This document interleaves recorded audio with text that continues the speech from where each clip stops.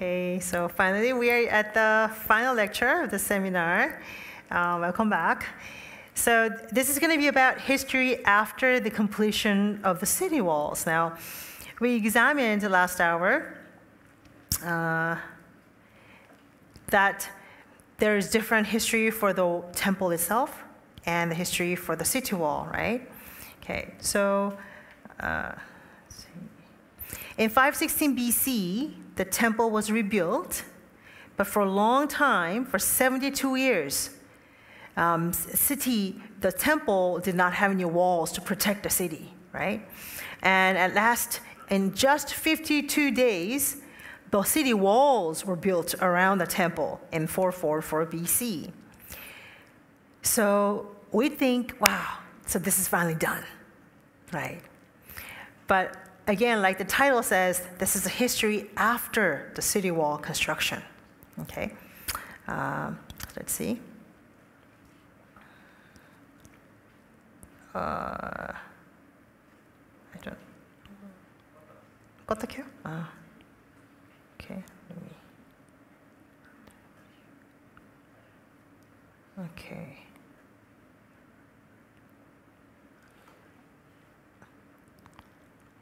Okay. Uh-oh. Okay. All right. So,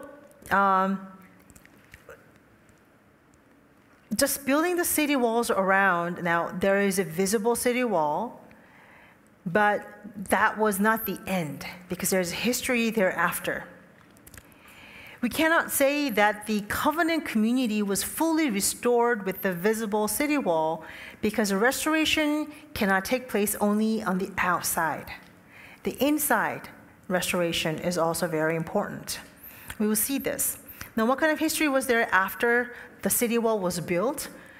You will see throughout the history that there were many attacks to prevent both the temple and city walls from being rebuilt.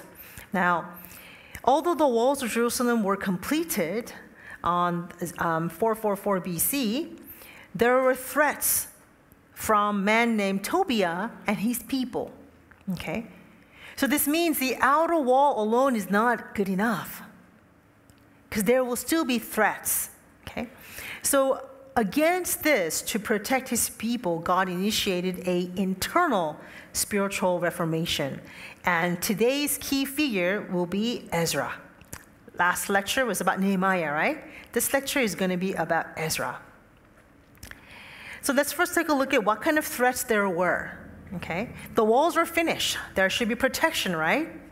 But you will see that even though the wall was finished, there were still a people, the nobles of Judah, who began to communicate with Tobiah, who is outside the wall. Okay, that's in Nehemiah chapter 6, verse 17. It says, in those days, many letters went from the nobles of the Judah to Tobiah.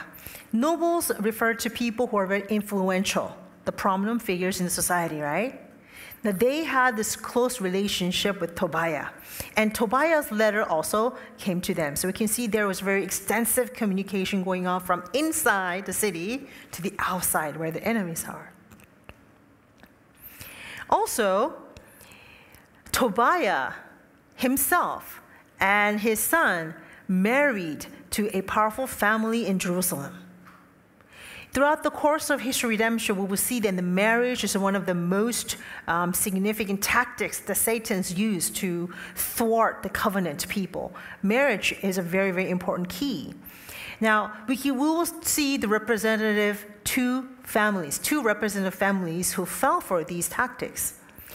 Let's start with Jeremiah chapter 6, verse 18. For many in Judah were bound by oath to Tobiah, because he was a son-in-law of the Shechaniah, the son of Ara, and his son Johanan had married the daughter of Meshullam, the son of Berechiah. Let's start with Tobiah. Who was Tobiah? He was the Gentile, the Ammonite. Okay. And through these past 3 lectures, we examined God's fervent desire to build the temple and also the city, right? So much that he prophesied this through his prophets hundreds of years before it actually happened. But when that fulfillment was actually taking place, when the Israelites were building up the wall, Tobiah and his men came and laughed and mocked and ridiculed this amazing work that God has so planned. They said, if the fox were to jump on these walls, they're going to crumble. He was Tobiah. And yet, who married into his family? You see, we saw in verse 18, Ara and his son Shechaniah and his daughter married to Tobiah. And so they have a son, Johanan. Who is this Ara? Well, we see the record of Ara in the Bible. He was, I say here, like founding members. In today's term, it would be like the founding member of a church. Very prominent figure. Because remember, there were like first, second, third return from the Babylonian captivity, right? Well, his name appears among the people who returned during the first return. Okay? When Cyrus first decreed, let all people who are for God, who desire to build a temple for God, go back to Jerusalem. So these were like the patriots, the fervent believers who wanted to go back and rebuild the house for God, right? So these are really devout family. But you will see that their name is not found among the people who returned the second time. On top of that, you will see throughout the book in Nehemiah, at the end of the third return, building the city wall was not the finale. In the book of Nehemiah, the finale is these people who helped with build the city wall and dedicated the whole city to God, and they sealed a covenant. The very covenant that was made with Moses thousands of years ago. And it says, we are going to return to you, God, and we are going to be people of your covenant. So they sealed the covenant, right? But this family of Ara, their name's not found among those people who sealed the covenant. So that means, what's the point of returning? First return, second return, third return, if they fail to sign the covenant with God, right? So they were not part of the restoration of the covenant people. So I kind of liken this group as like the founding member who were on fire in the beginning at church, right? But as the time goes by, this is the first generation, really on fire. Time goes by, in the second generation, so-so. And third generation, married off to the enemy of God. So we see this phenomena as time goes by, people drift away from the covenant of God and they lose the purpose of why they came back from Babylon in the first place. And their children did not receive the faith from the parents and the covenant. So they became secularized and ended up taking on the enemy of God, the side of the enemy of God, right? And I think this really speaks a lot for today's reality too, okay? Now let's take a look at his son, Jehohanan. Who did he marry? Okay, so the second half of the verse says, Berechiah's son, Meshullam, and his daughter married Jehohanan, right? It says, his son Jehohanan had married a daughter of Meshullam, the son of Berechiah. And I described him as a zealous member, okay, who is working really hard, is found everywhere in church functions, and we really depend on him. Well, this man appears during the construction or repairing of the 42 sections, okay? You know, the 42 sections of city wall was finished in just 52 days. And you can imagine how intense the labor was.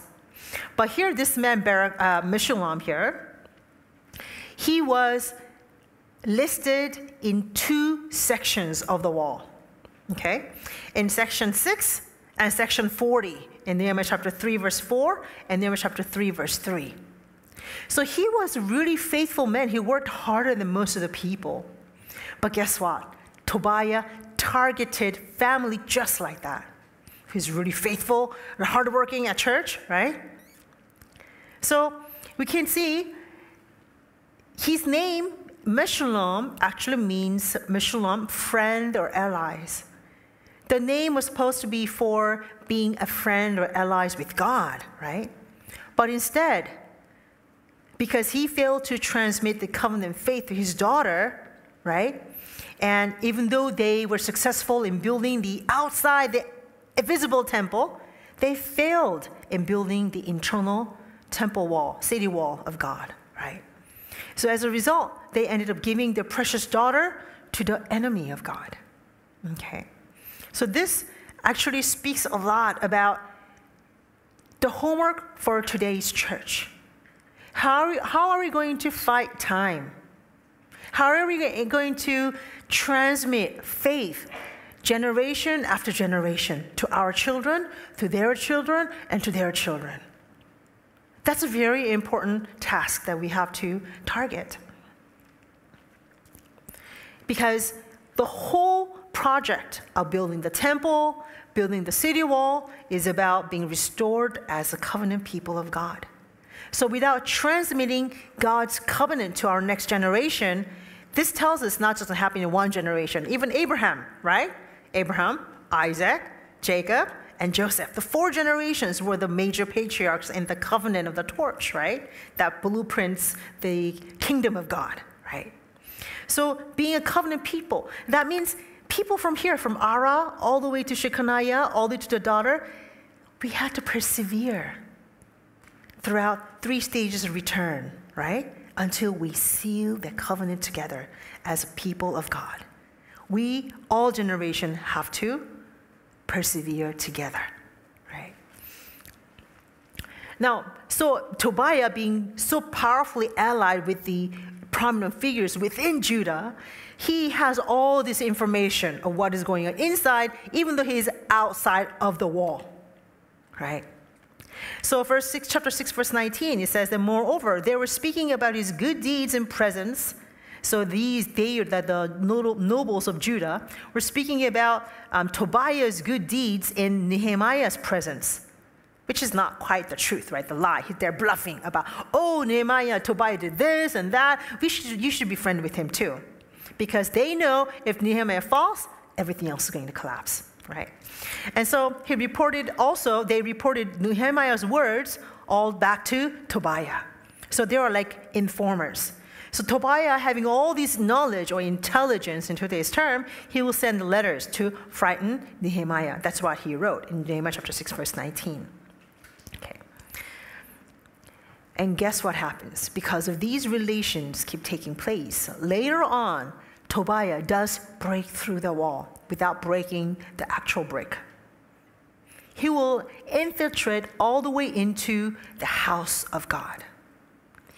And this happens through this man named Eliashib, the high priest. Okay? Who is this Eliashib? He's a high priest. He's in charge of all the temple, right? Of course, in the rooms too, right? So in Nehemiah chapter 13, verse 4 to 6 says, Eliashib, the priest, who was appointed over chambers of the house of our God, was related to Tobiah. This word related is karov in Hebrew. It means very close. It's a kinsman, right? So who is Eliashib? According to Nehemiah chapter 3, verse 1, when Nehemiah returned and said, we gotta build the city walls, Eliashib, the high priest, being the example figure for all men, he's the first one to rise and say, yes, sir, we're gonna build the city wall together. Somehow, over the course of years, he and his faith deteriorated. And to the point, he became kinsman. Okay, so here we have evidence that he was actually kinsman. I can't find the evidence that he was a kinsman with Tobiah himself, but he was actually a kinsman with Sanballat, who is the other name who appears with Tobiah. And in Nehemiah chapter 13, verse 28, 13:28, so it's like after this verse, Eliashib's grandson is Sanballat's son-in-law. Again, grandson means how many generation? 3rd generation, right? This is our homework. Are we thinking far down to our grandchildren? It's faith, right? Very important. I think this is a task that our church today has, and we will break through this, right? God is equipping us with his word. Now, so if now that Tobiah is in one of the temple rooms, what's happening? So verse 5, it says, Eliashib now prepared a large room for Tobiah. What kind of large room was this?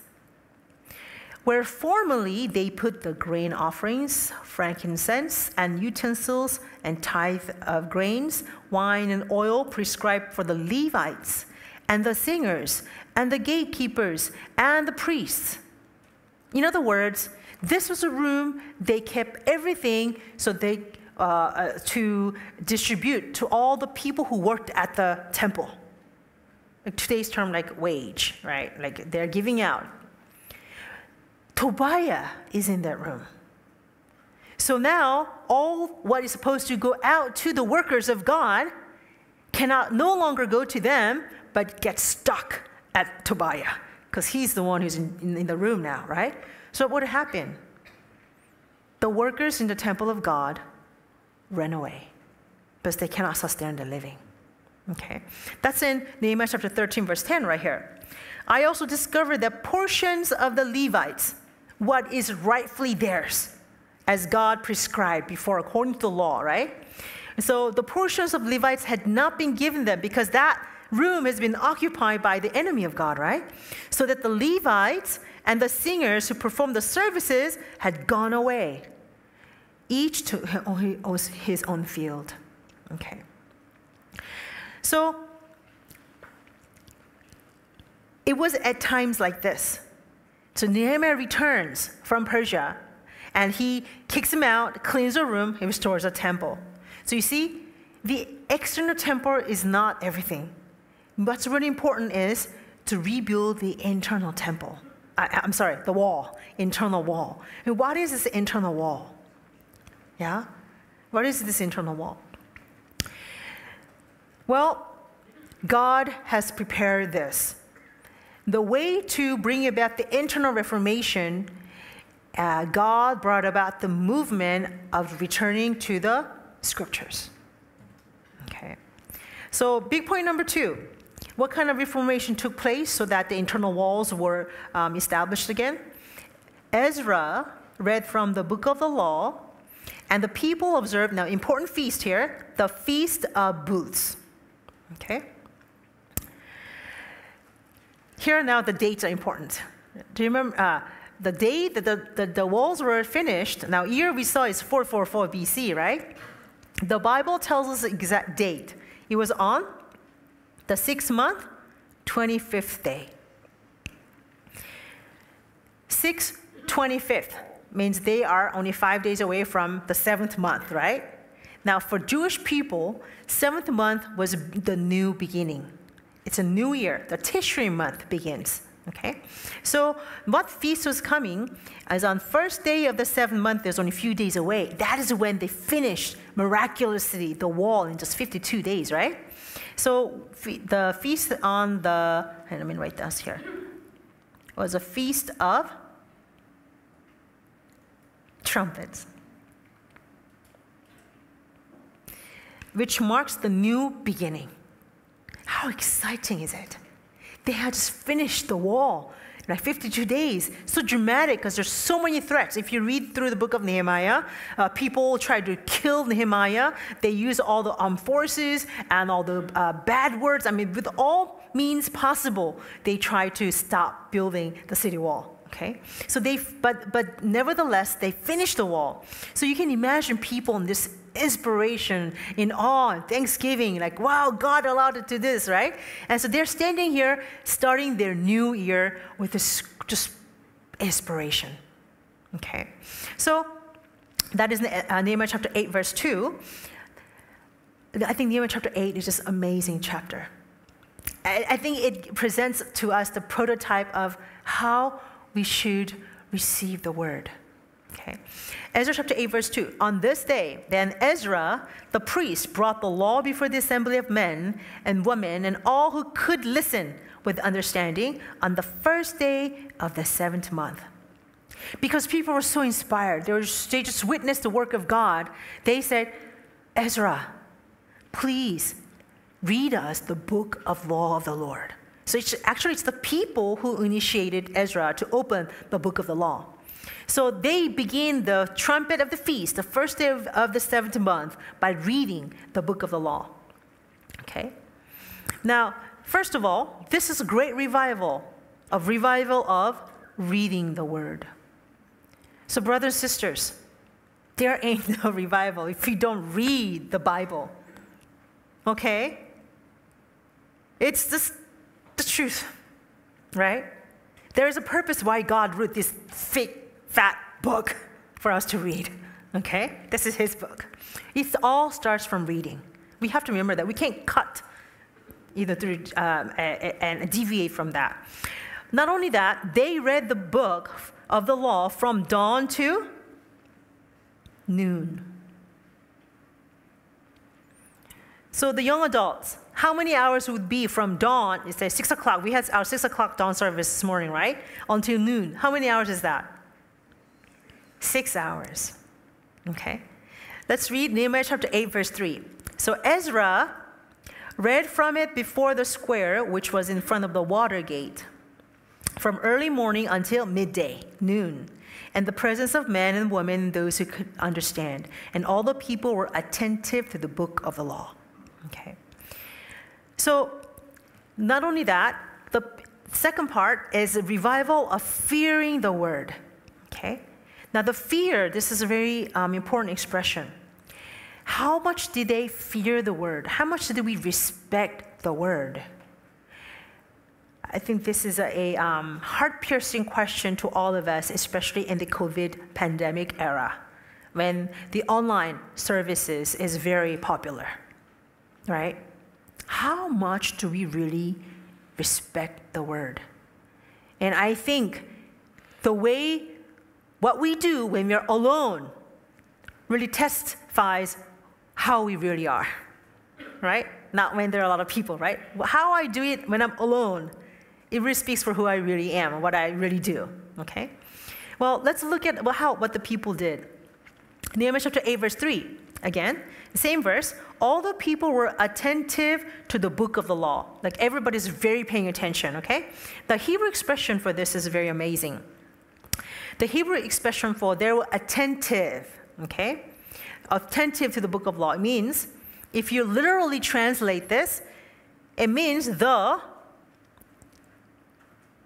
ears of all the people were in the book of the law. That means our ears are like stuck to the book of the law, okay? That's how attentive the people were when they're listening Ezra reading the book of the law, okay? They listened to the word so intently, lest if a single word would drop to the ground, that they will miss understanding just one word from Ezra's mouth. Okay? So, usually our senior pastor, Reverend Park, he always emphasized the basic posture of a Christian is attention. We have our few young adults just from the army, okay, on the break too. Basic stance of a Christian is stance of attention, right? Why? So that we can listen to him well? No, it's not just that. Putting our ears on the word of God is a very important beginning of all things in our walk of faith. Because whether our ears are in the book of law or not determines whether I am a person who fears God or not. That's why he always reinforced you have to be in attention mode every time we are before the word. Okay. So let me elaborate a little more. People who fear the word or fear God give their fullest attention to it. And let's read Proverbs chapter 2, verse 1 through 5. It says, "My son, if you will receive my words and treasure my commandments within you, make your ear attentive to wisdom. Incline your hearts to understanding, and you will discern the fear of the Lord and discover the knowledge of God." this presents a very, very important formula of faith. When our ears are stuck to the book of the law, can then we what? Discern the fear of the Lord. That means only by putting our ears to the Word of God, then can we really know what is discerning and what is fearing God and what is not fearing God. Okay? We can't get here without this. And only when we fear God can we know God. So it doesn't matter how many Bible studies you attend. Yes, I mean, the number matters, But what I'm trying to say is what really matters is, are we really here to listen to Him? When we open the Bible and read in the morning, are we really there with our ears on the book, on His heart? Only then we can learn how to fear God. Only then we can know God. Now here the knowledge, He says discover the knowledge. Only when we discern the fear of the Lord can then we discover the knowledge of God. This word knowledge of God, knowing God, is not a knowing by academic intellectual pursuit. Knowing God is knowing by experience. Okay? So for example, if you're all Singaporean citizens, then you know the president of this country, right? We all know who's the president of the country. No? Yes? Right? But does he know you? Here, knowing God means we know by experience. We know by personal relationship. God knows me, I know God. We have this intimate fellowship. That's kind of knowing. And this begins by fearing the Lord. And we can fear the Lord only when our ears are attentive to the Word. We need to have this reformation. We need to break out from the COVID mode. We all confess online worship was so wonderful during the COVID pandemic time, right? But we know it's just like 2% deficient. It's not the same when we are all together and fully attentive to the Word in the worship atmosphere. Right? We all admit to that, right? It's time to get out of the online mode and just be here, right? It's the best to give our best to our Lord. And hence we see Proverbs chapter 1, verse 7, this famous verse, right? Fear of the Lord is the beginning of the knowledge. Okay, let's remember this formula, okay? Reading, the revival of reading the Word. Putting our ears to the book of the Lord. That means being attentive. And then we will discern what is fearing God. And then we will discover the knowledge of the Lord. May this blessing be upon all of us, so that when God sees the saints of Church Zion, or saints of all of our, all the churches represented here, God be so pleased. You are my wonderful people who know how to satisfy my heart by putting your ears on my word. Amen? Okay? Now, what this leads to, revival of reading the Word, revival of fearing the Word, will lead to revival of understanding the Word clearly. Okay. So the Nehemiah chapter 8 continues down. Now Ezra opened the book. Everybody's attentive to the Word of God, and they are listening from the dawn until the noon. It's actually what we're doing today. Hallelujah, right? Okay. We had a little break from after dawn service until noon, but we're exactly doing the same thing. And then here we see the list of these people, 13 names all of a sudden. And we know this is a very important scene because God is about to bring about the internal reformation of His people, right? And the fact that God listed these names mean they are very important. They served a very important function here. And what were their function? Joshua, Bani, Sherebiah, Jamin, all these people, they explained the law to the people. Okay. And what did they do? What is explaining the law? Well, next verse elaborates in Nehemiah chapter 8, verse 8. It might not be in your handout. Nehemiah chapter 8, verse 8 says, they read from the book. You see, it's no longer Ezra, one person. these 13 people, the helpers, also read from the book, from the law of God, and they translated. So, translate to give sense so that they understood the reading that Ezra did. So the word translate means when you translate something, like we translated the lectures, right, from Korean to English or English to Chinese, right? That is also translation. And so we suspect that people who are gathered in front of Ezra right now, some of them were actually born in Babylon, or they grew up in Babylon. So they are more comfortable with the language that was used in Babylon, right? So they were not very familiar with the Hebrew language. So these people came and helped translate it, right? The tough Hebrew into the Chaldean language, whatever.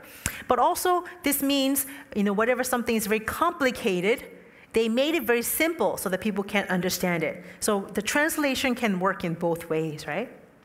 So, and also, they translated, and you will see, while the people remained in their places. But what does it mean? These 13 people spread out, and they'll go to this pocket, that pocket, like spread out in between people. They dived into people and translated and explained the Bible, right? So in today's term, this would be like really intensive Bible study, like we're having now, I would say, okay? So when the people read the word and they feared the word, and you will see that they stood up for hours listening to the word. I'm skipping all the details here for time's sake.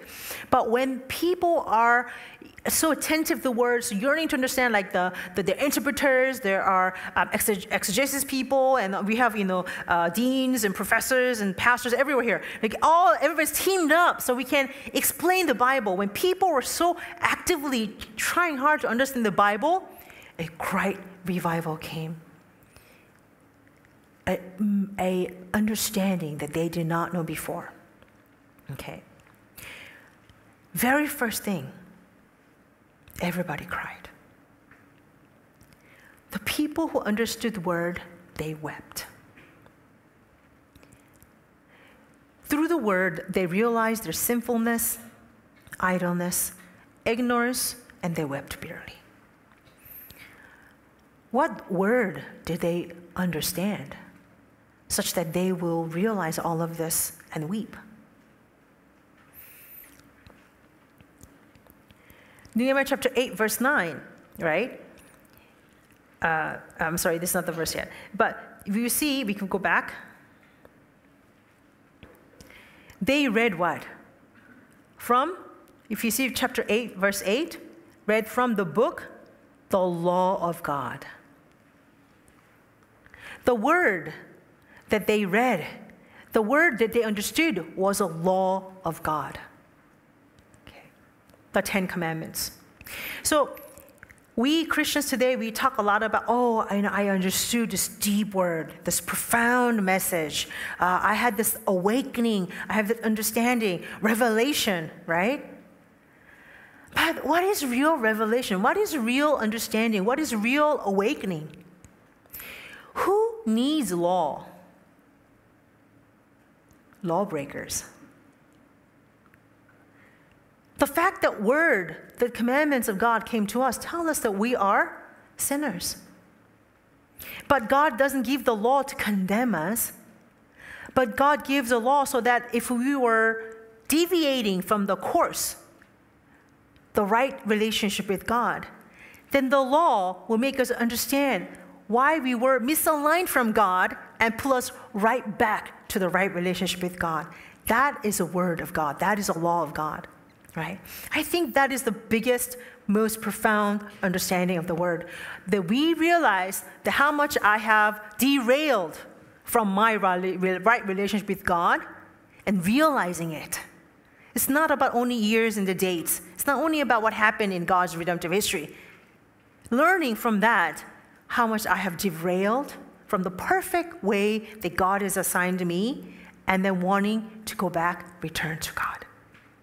And so people had the blessing of understanding this, and they realized who they were in the right relationship with God, and so wept bitterly. That is when the heart of God who gave the word and heart of the people who received the word met. And I pray that we will always experience this every day whenever we come to the Word. So Nehemiah chapter 8, verse 9. Then Nehemiah, who was the governor, and Ezra, the priest and scribe, and Levites who taught the people, said to all the people, "This day is holy to the Lord your God. Do not mourn or weep." For all the people were weeping when they heard the words of the law. Okay. So God says, don't mourn. Don't weep. This is because his heart and people's heart met. We cannot fix our brokenness on our own. But when we realize it, we know we can turn to God, and to our God, no sin, no death, no tribulation, no persecution can separate us from him, right? Our God is greater enough. His grace is so amazing, can cover all the multitude of sins. Amen, right? That's the power of Jesus Christ. So when we learn that from the Word, how much I've derailed, when I said, I want to go back to you, that is all that is needed. And he said, don't cry. What does it mean? Don't cry mean, don't worry. I can take care of you. That is God we meet. That's Yada. Know by experience, having the most relationship, right? That's what people experienced. So when we understand the Word, truly understand the Word, then God gives us the spiritual joy. I think that is what today's Christians most crave. I'm talking about, frankly, realistically, right? Joy in walking with the Lord. And Nehemiah chapter 8, verse 10, and he said to them, don't mourn, right? He says, go, eat of fat, drink of the sweet, and send portions to those who have nothing prepared. Just let's have a party, right? And for this day is holy to our Lord. Don't be sad, don't be grieved, don't be despaired. For the joy of the Lord is your strength. Okay? The joy of the Lord. And this is not about like, am I able to rejoice in the Lord? No, that's not that. If you look at the Hebrew expression, it's hedvat Yahweh. It means joy of the Lord. It means the joy that the Lord gives. He is the origin of all joy, satisfaction, and gratification in our lives. Okay. So when we understand the Word, God gives us this joy. And the joy becomes our strength as believers. And this word joy in Hebrew is ma'ot. Guess what this word means? Hiding place, fortress, security, and protection. And brothers and sisters, this is the real wall that we have to put up in our heart. And it all comes from understanding the Word of God. And when we do so, God fills us with this amazing joy that we cannot get from anywhere in this world. Okay. And when we have this, and I realize, the dramatic first return, second return, third return, rebuilding the temple, the 52 miraculous reconstruction of the city wall, all of that, and everything was boiling down to this, ma'ot.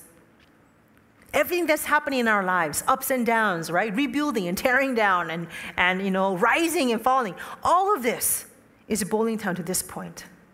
Me meeting Father's heart through the Word and obtaining joy from knowing that He will take care of all my weaknesses and frailties. And He's all with me every step of the way. Even when I'm a sinner, right? We have to experience that. And that is where we are going, for sure. So, now there is this, what we call this, the wave effect, right? Or it's like a butterfly effect. The small things get spread out, right? So the more we understand the Word, what happens is that the more people yearn for the deep insight into the Word, okay?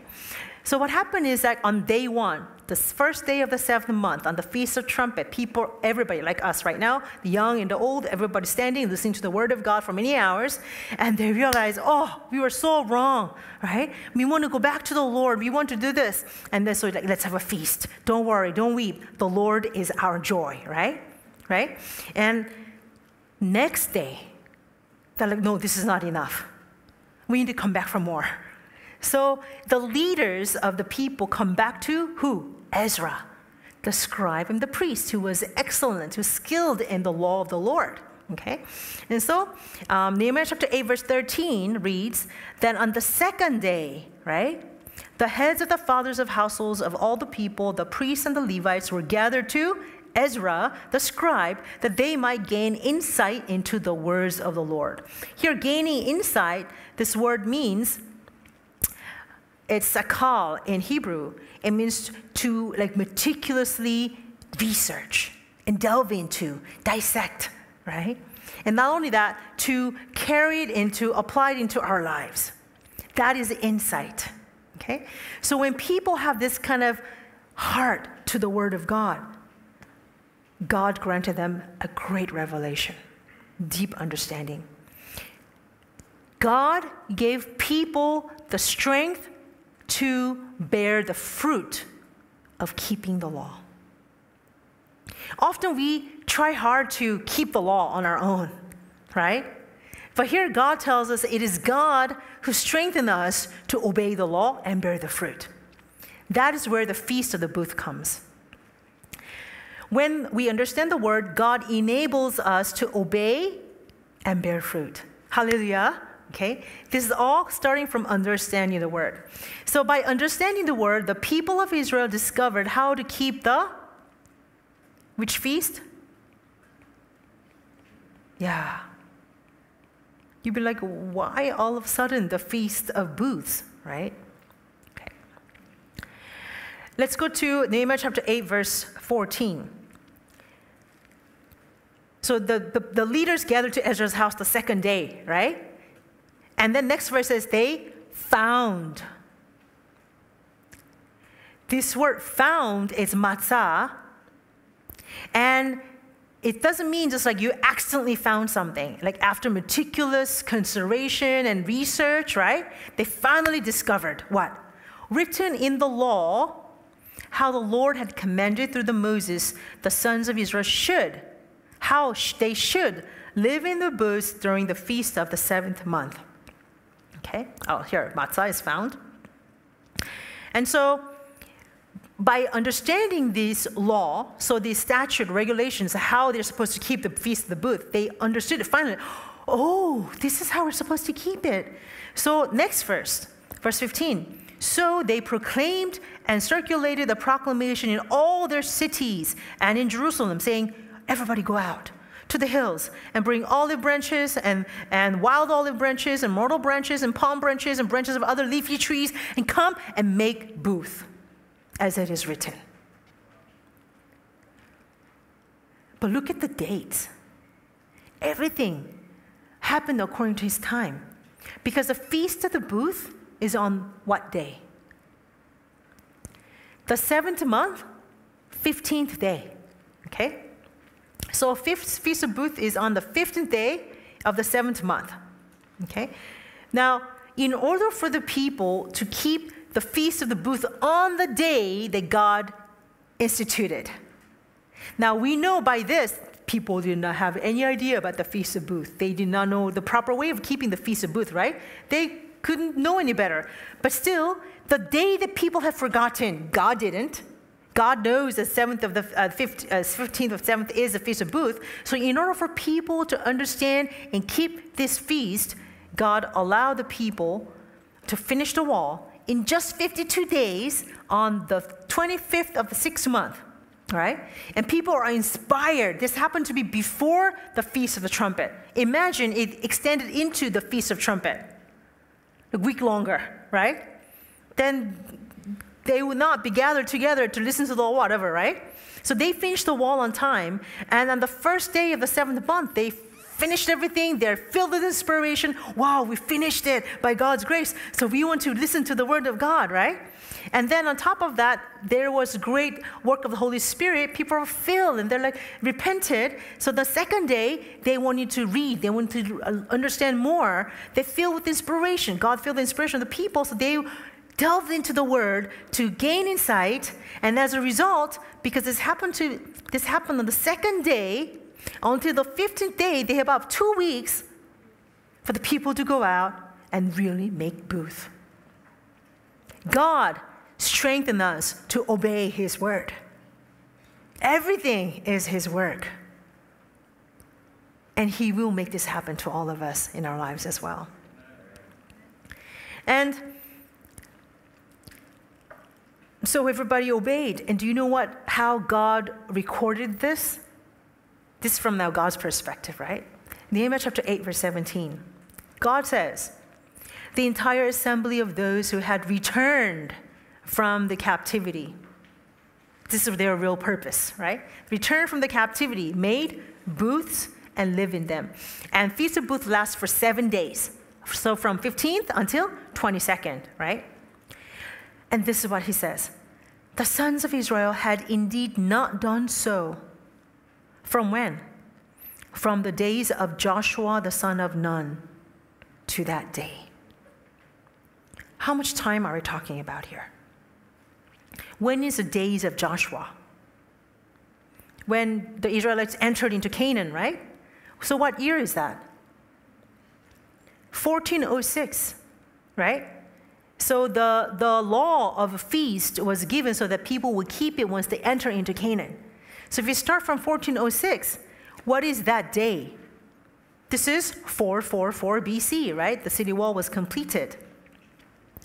So we're talking about 962 years ago, God gave his word to Moses, and these people in the days of Nehemiah, with help of Ezra, they went across the time, back 962 years ago, fetched the word, and brought that word, and presented the fruit of the word to God.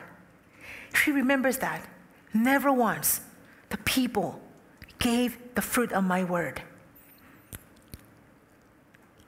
And I think the fact that we are learning this, we are learning about what these people did with Ezra, it's because God wants the same fruit from us. Back in our church in Pyeonggang, we have the water gate. This all happened, Nehemiah chapter 8, it all happened in the place called the water gate. Okay? Applause in front of water gate. And now I realize, you know why? Because there's so many names in the Bible, the place names that you could name these places, right? But I realized, wow, Reverend Park really wanted the people to observe the Feast of Booths the right way that God wants us to, just like Nehemiah chapter 8, verse 17. So why is the Feast of Booths so important then? Right?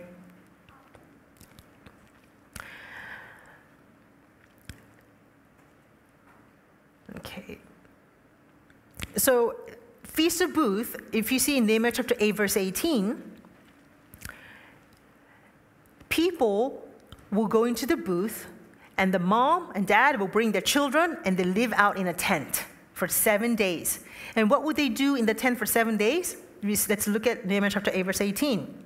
Okay. He read from the book of the law of God daily, from the first day to the last day. Now, this is chapter 8, 18. It's talking about Feast of Booths, okay? So, first day to the 7th day, every day, they read the book of the law. They read the ancient word to them, right? And so on the 8th day, they had the solemn assembly according to the ordinance. That's what happened. So why is the Feast of Booths so important? This is what God commanded the Israelites to live in the booth for 7 days so they can reenact what their forefathers did during the wilderness journey. Okay, so let's go to Leviticus chapter 23, verse 43. Okay, Leviticus chapter 23, verse 43. So that your generations may know that I had the sons of Israel live in booths when I brought them out from the land of Egypt. I am the Lord your God. Now, this is part of where God commands his people to keep the Feast of the Booth, okay? The wilderness journey was a journey that was impossible for human beings. Because wilderness is not a place fit for human beings to even survive. It was filled with the howling beasts, the scorpions, the serpents. They don't have any ways or roads. You're completely lost, right? There's no food. You cannot farm.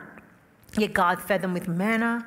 God protected them with a cloud of pillar and cloud of fire. It says that even though they journeyed for 40 years, their shoes never wore out. They never had blisters on their feet. Okay? So here, God is saying, that same God has been with you when you return from the Babylon. I have brought you out from the Babylon. I was with you when you rebuilt the temple. I was with you when you're fighting and frustrated against all the 72 years of frustrations of not being able to build the wall.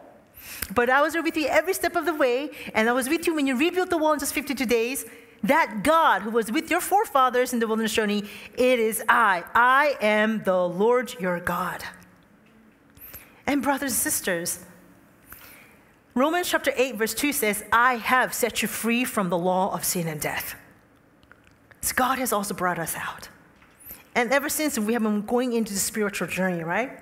And many times it doesn't seem like he's there with us. And we're like, where is he, Lord? Well, how come I'm abandoned and stranded here, right? But do you know what God says? He says in the wilderness journey, in the Babylonian captivity, in the return from the Babylonian captivity, even to this day, I am the same Lord and I am with you. That's what the history of redemption attests to. And from God's perspective, he says this. This is how he's been with us. In Deuteronomy chapter 1, verse 31, he says, and in the wilderness where you saw how the Lord your God carried you. This is not talking about our perspective because we don't see God, right? This is from his perspective. He says, he has been carrying us all the way. Just as a man carries his son. In all the way which you have walked until you came to this place, I have been with you. I am your Yahweh. That God is alive. He is with us. Okay? And he wants us to have the spiritual feast of booth where all the families gather together. Teach the children, right? This is what our God did for our forefathers. From then until now, never once he changed. We were bad and evil, but he was always faithful and kept his promises. That is what we need to teach and ingrain into our children's heart, right? The good hand of our God. Ezra knew about this. Nehemiah knew about this. That the good hand of our God has been with us every step of the way. He has been with us now, and he will continue to be with us until the reconstruction, the consummation of the New Jerusalem. Okay.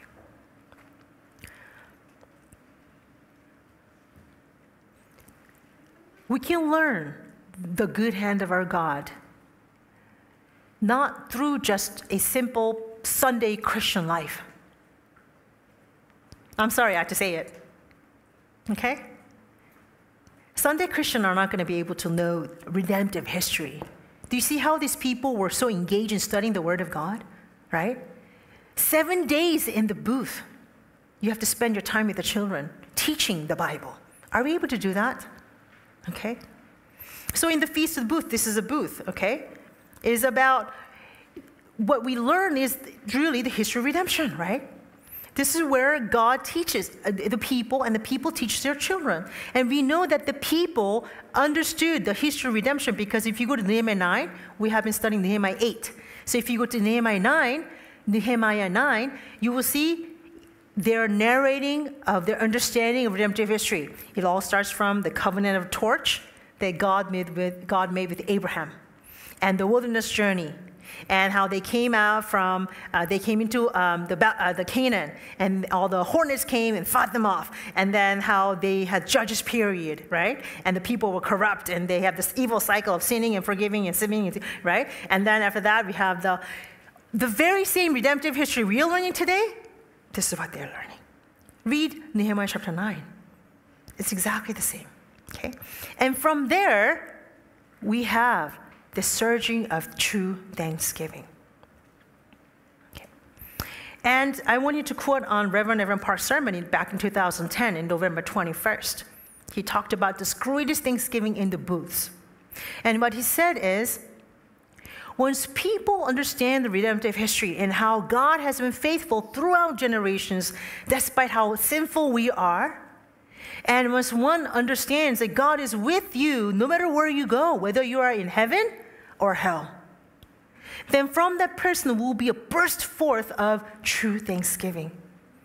Thank you for your good hand being with me every step of my life. That thanksgiving will be more explosive than the dynamite, he said. That thanksgiving is the greatest healing medicine of all that human beings can attain. This is what God wants to give us, the joy, ma'ots of the Lord. That's why we went through captivity, return to construction, so that we can come back to the Word, everybody. And not only for us, we have to learn it, right? We have to sakal, to delve into the Word and dissect it and understand it, so we can finally have the real insight and share it with our children and with their children and their children. That is the only way we can prevent from, the 3 generations of the families who married into Tobiah's family. We can prevent that from happening. Okay. Here I have some photos of the actual things, the Feast of Booths that's taking place in Israel today. Jewish people are amazing. They still keep it. Do you see this mom here and the children out in where? Wilderness. Teaching that your forefathers have walked through this journey in a tent like this. And God was with them. And the same God is with us, right? And this is Feast of Booths that they made here. And also, you see this big tabernacle here. And you see like the adults and children. And I really, really praise God for having same thing here. We have seniors, we have also the young generation. I just really thank our Father for allowing us to study the Word together like this. This is really amazing, right? And then you see the tent here. They have all these photos like this to explain the same redemptive history like we do. We're not the only one who did the redemptive history, right? Right? This is the only way to fight the age and generation and time. And so even in people who live in apartments, they leave behind their fine, luxurious apartments. They come out into their balconies, building these huts, and they live in it for 7 days. Or if you don't have a balcony, you're in a place like this. You're not as comfortable. You're going to be very uncomfortable. There's no luxurious comfort of your home. Just so that they can remember the days of old. And this is a title verse of all the History Redemption series. Remember the days of old. Okay. So in conclusion, this is the revival, spiritual revival that we must carry out. Amen? Right? The spiritual revival of reading the Word of God, fearing the Word of God, and clearly understanding the Word. Deuteronomy chapter 17, verse 19. Shall we read this verse together? Deuteronomy chapter 17, verse 19. Ready, begin. He shall be with him, and he shall read it all the days of his life, that he may learn to fear the Lord his God by carefully observing all the words of this law and these statutes. I believe this is our word. Amen. God wants us to understand his book so much that he has written this Bible from thousands of years ago. This began from Moses' time with the Book of the Covenant, right? 1446 BC. And that became this Bible that you and I have today. And he wants to understand this word so much that he brought people like Nehemiah or Ezra so people can be awakened to the Word of God in this great Reformation, right? In our generation too, God wants us to understand the Bible so much that 500 years ago, there's big religious reformation says, return to the scriptures, right? With the wave of returning to the scriptures, the Bible came into Korea. We are just learning about John Ross, who's the first translator of the Korean Bible. And the Bible, it came into Korea in 1882, 140 years ago, right?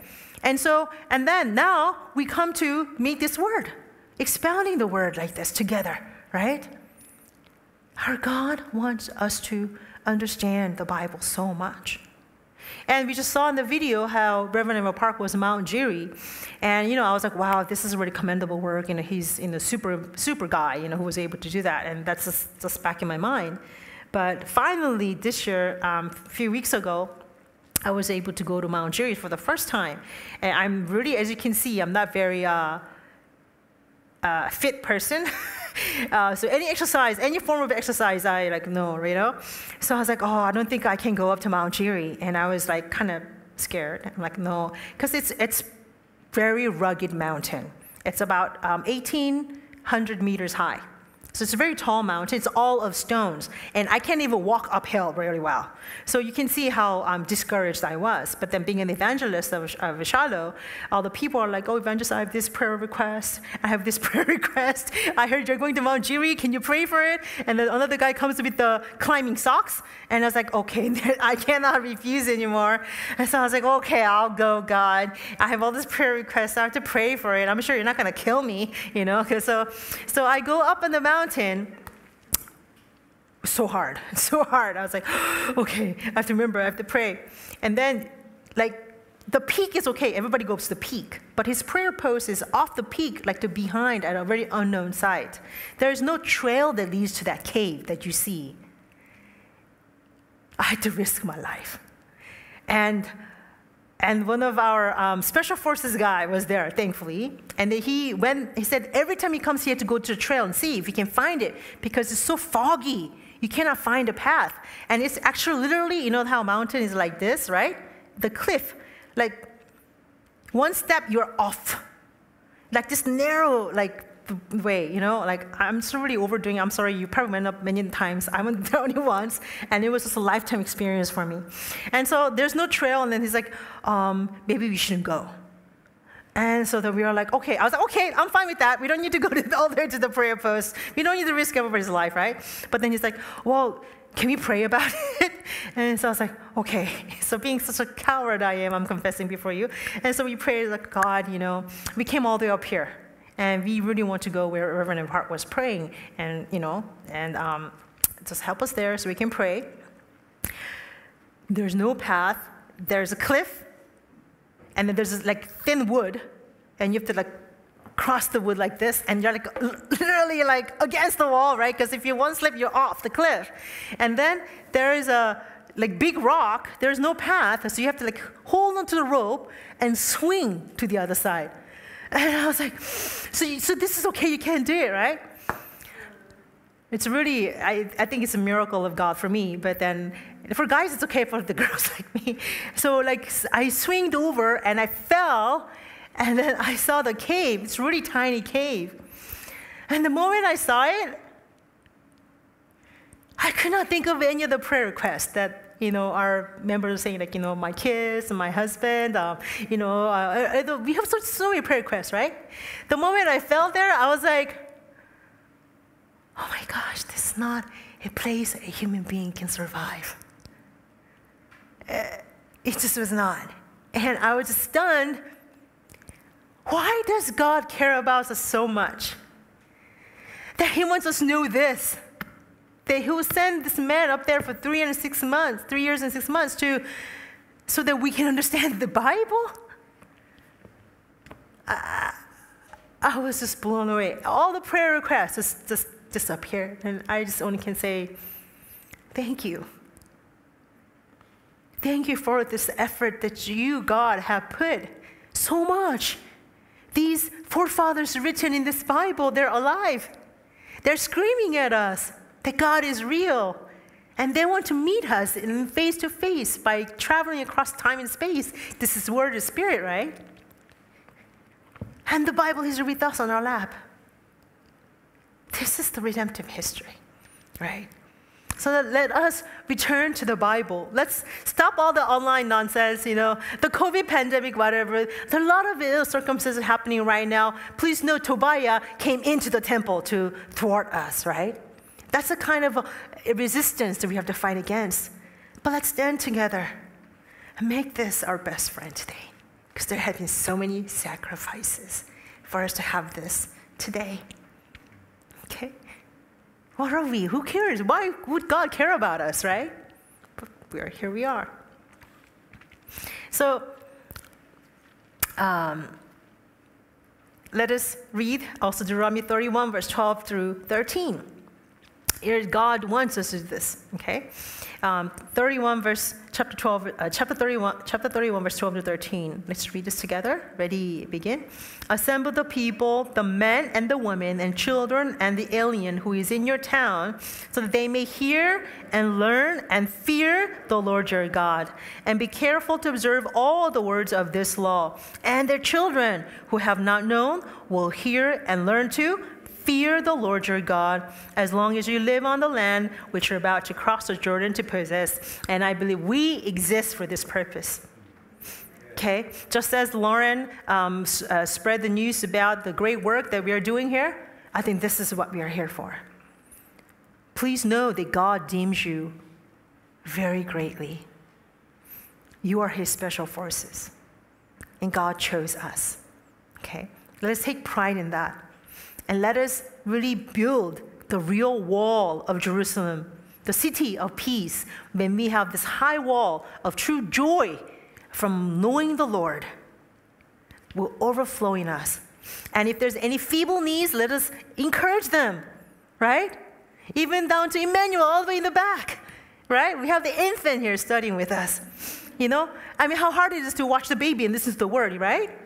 Some of us have been there, right? Let us encourage one another so we can build the New Jerusalem together. Amen? Okay? And young people, all of us, let us return to this. Okay?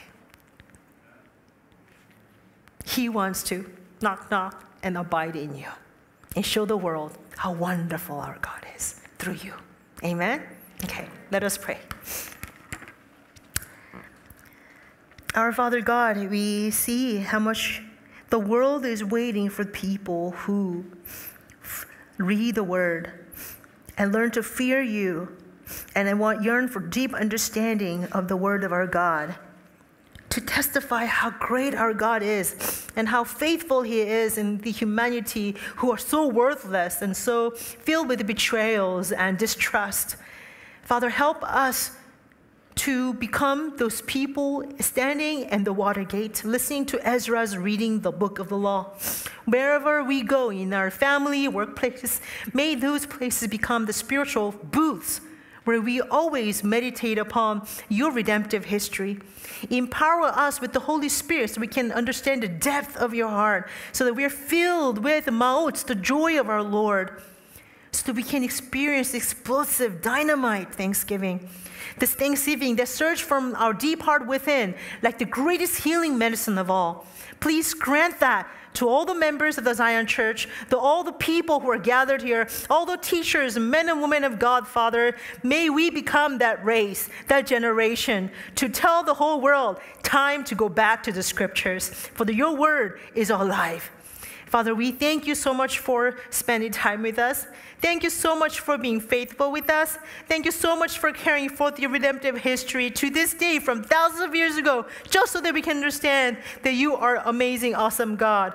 Father, help us to live according to your word, and we believe you will empower us to do so. We thank you. In Jesus' name we pray. Amen. Let's give all the glory to our Father God.